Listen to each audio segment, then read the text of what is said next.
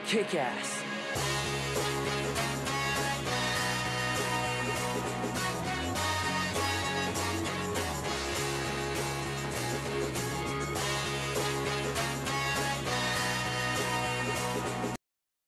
Hey guys, I'm gonna do a update video on the full collection. I've been asked by a user if I can do a full update collection. So here it is.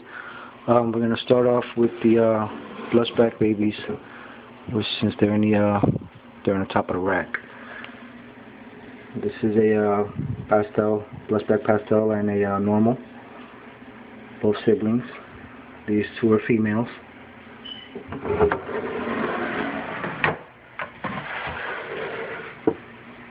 This is our holdback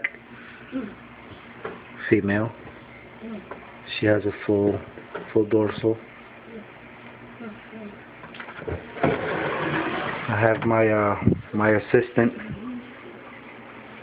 my daughter. This is one of the male, well, the only male. We're planning on holding back too.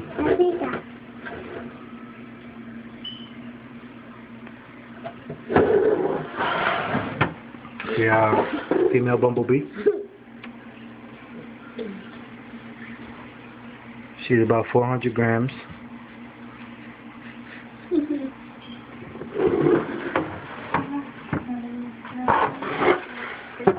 Female spider. This is kanji. 800 grams.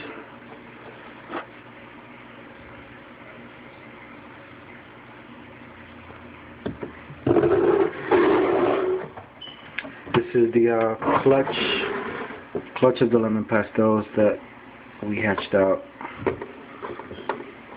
There's one male pastel, one normal male, and the rest are females.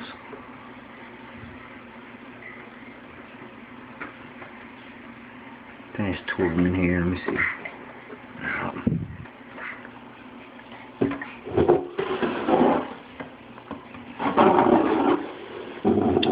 Female Enchi.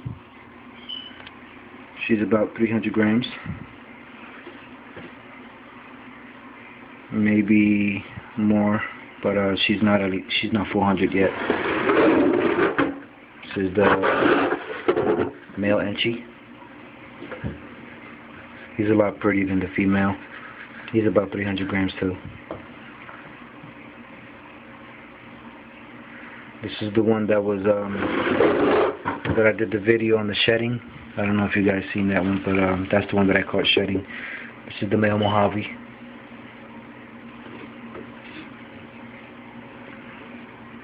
He's about 400 grams.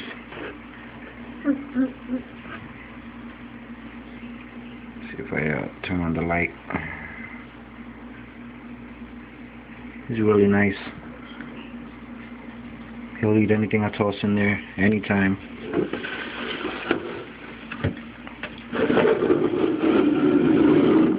Calico ringer.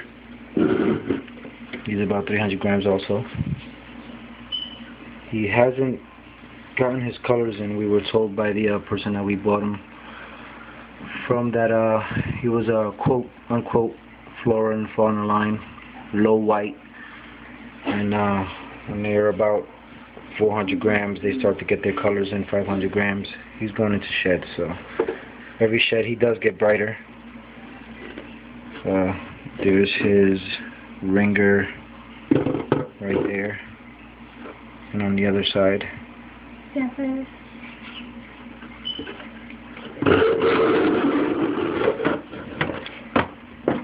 From my reading, it's not genetic. The ringers. This is the male spinner. He's pushing close to 500, so hopefully he'll go for us this November. Male albino.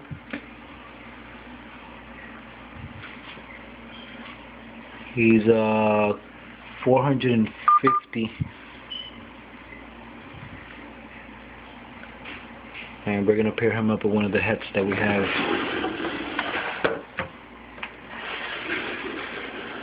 Male normal. This is Sprocket.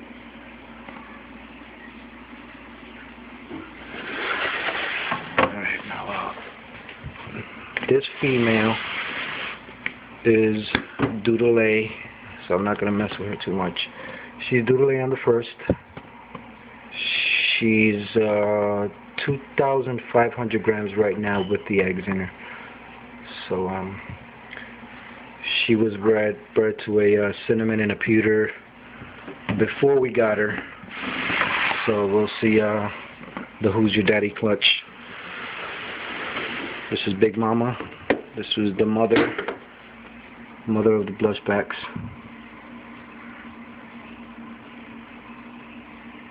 She's back on feed.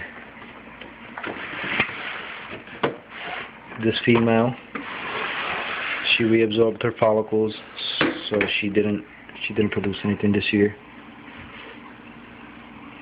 Just a female normal.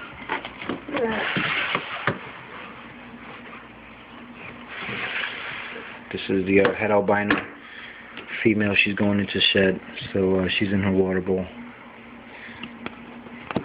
Let me lift this up. She looks tight.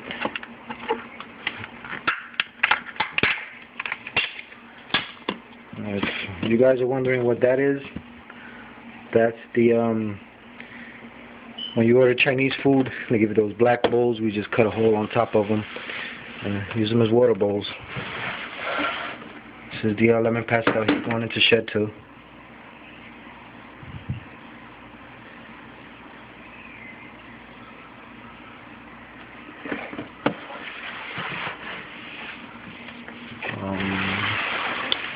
This is the mother of the lemon pastels. She's a really dark normal, so hopefully the babies will come out bright. This is our male lesser. About 900 grams.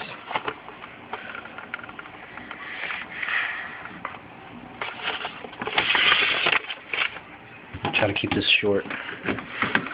We're already 7 minutes, and we still got a lot to go. This is a male normal. Someone was giving him, so we took him. Give him a good home. We were told he was a head albino, but there's a lot of people saying they have head albinos and they really don't. And this is a blonde pastel. She's going into shed. Hopefully next season we'll be doing the spinner to her. See what we get. Let me go on to the other rack.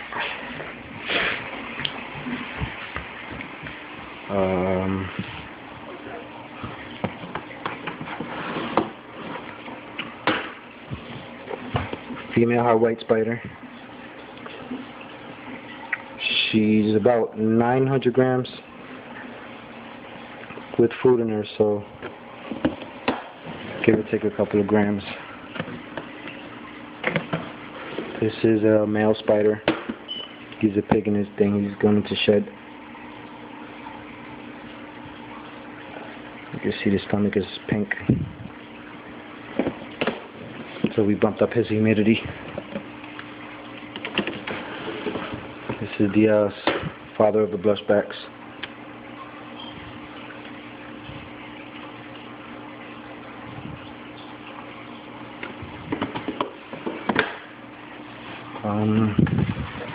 This is 100% head albino we picked up from Gecko Haven at the Hamburg Reptile Show. No, she's not going this year. She's kind of a bum eater. And this is a pastel male.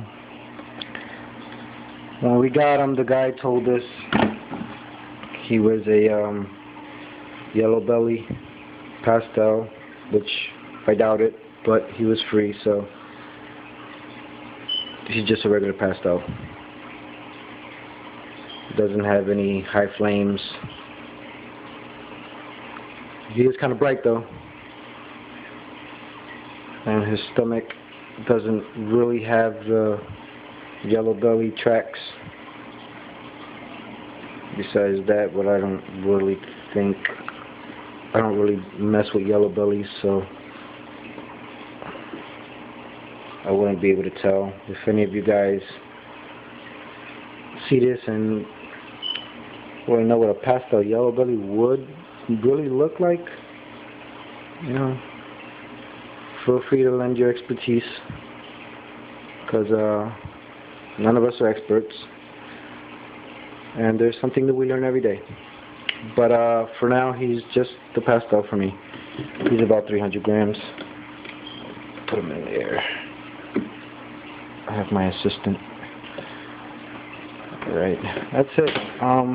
There's about 35 snakes in total, give or take 1 or 2, and we're waiting for the first so that she can give us our 5 or 6 or 7 eggs. And I'm gonna cut it now and give you guys a tour of the rat rack. So I have a lot of walking to do. Bye bye. See you in a few. Alright guys, here we are at the rat rack. We finally finished the watering system, so it's kind of ghettoed out, but whatever. We have it connected to a bucket of water. We have fittings from Home Depot, teas from Home Depot. They were about $4. We ordered these sprouts from Reptile Basics, and the line was also from Home Depot for like $3, like 20 feet. This is what we have for now. My phone is kind of dying, so the flashlight won't work. But there's a lot of babies. Should go down. And that little group down there, a lot of rats. We have more down here. She was laying, so she's bleeding everywhere. There goes a baby right there, which looks like he got squished. But I'm gonna leave her alone. And that baby looks like a stillborn. So we'll see in about an hour and a half when I come down. These are the mice. I have a crap load of mice. There's 3 females, 1 male, and both females are pregnant again. So we're getting a lot of babies. Yeah, try not to decapitate anyone here. We added a little ramp. I wish you guys can see it. It's kind of dark in here. Anyway, we added a ramp because it was too high for the spout. Those more African software babies. There's a crap load of them. And more fuzzies. Let's see if I can pull this out. Yeah, I wish my phone had a little bit more charge so I can show you guys. But yeah, that's what I have. See, 4 high. Each one of them has a spout. Again, Reptile Basics. I ordered the tips. Works pretty good. If you guys are gonna do it, I'm just gonna give you some advice by mistake. It might not go all the way down, so what you'd have to do is put your finger on the tip of the spout and let the air out so that the water can actually come through to each one, because we broke our heads trying to figure out why the water wasn't going through, and kind of stuck the finger in there and seen one of the air bubbles come down. So that's the get all the air out of the lines, and works like a charm.